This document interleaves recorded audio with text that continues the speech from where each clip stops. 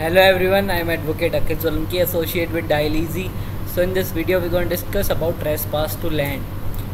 So trespassing on land is defined as interfering with the legal possession of land without justification. Simply explained as trespass occurs when a person interferes with another person's possession directly or through a tangible object. So if the interference is not considered as direct but significant, the wrong may be a nuisance.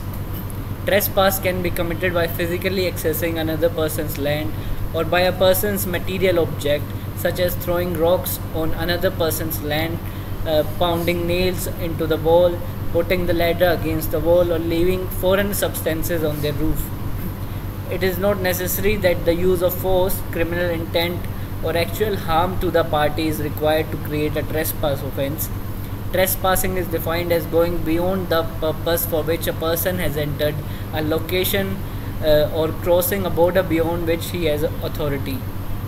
As a result, trespassing occurs when a person permitted to be seated in a drawing room loiters into the bedroom without any valid explanation.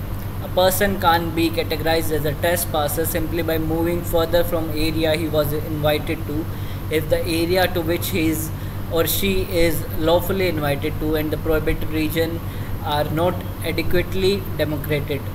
So if a person has due justification to enter the land that is premised, then their act of entering won't amount to trespass. Thank you. See you next video with some more information.